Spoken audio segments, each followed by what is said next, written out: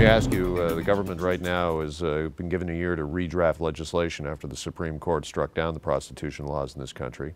As somebody that's involved, is participating in the sex trade, what would you recommend they do? For starters, the Nordic model is the worst idea. It's not going to work for us. If we want to look at it, we have to consider that they're treating this war on sex like a war on morality, and I liken it to the war on drugs. It's very expensive to uphold, and only the very poor are going to suffer.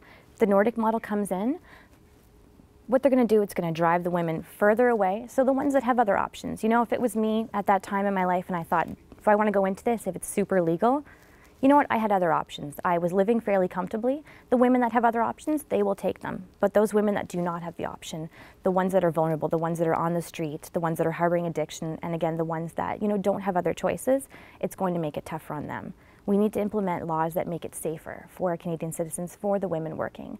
And I don't expect Canada to be this progressive country that everything's okay, prostitution is legal. It's not going to happen. I'm not so naive just to think that that will happen even in my lifetime.